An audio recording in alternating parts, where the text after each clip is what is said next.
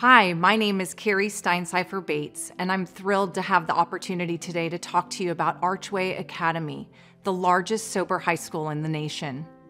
Loving support and connection are vital in recovery, particularly in early recovery. When I first got sober, my husband told me that he would stand in front of me to protect me. He would stand behind me in case I slipped and fell. And eventually, when I was strong enough, he would walk next to me with pride. And that was hugely important in my ability to recover by knowing I had support. The other mainstay in my life was my dad. And at his funeral a few years ago, I said that my dad gave me life, but he also saved my life because he was the one that made sure I got the treatment I needed when I was so sick with my substance use disorder.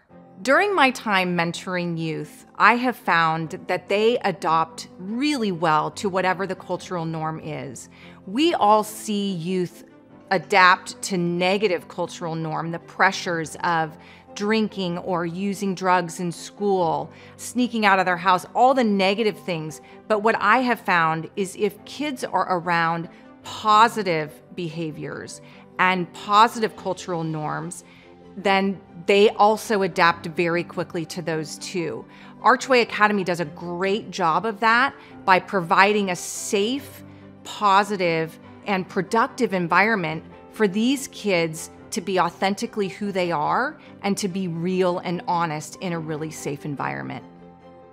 The intimate class sizes and the meaningful connections that Archway Academy promotes provide that safe environment for these kids to be open and honest with their truth in order to find their true, authentic self. And that helps them achieve both immediate and long-term sobriety. The more layers of structure, support, communication, and accountability that's built into a student's plan really paves the way for success. Archway Academy implements this so well, which is why they have such a high success and graduation rate. The opposite of addiction is connection. And there are so many success stories from the Archway model that really show how these students can be not only successful academically, but how they can learn to chase their dreams and follow them to make them come true.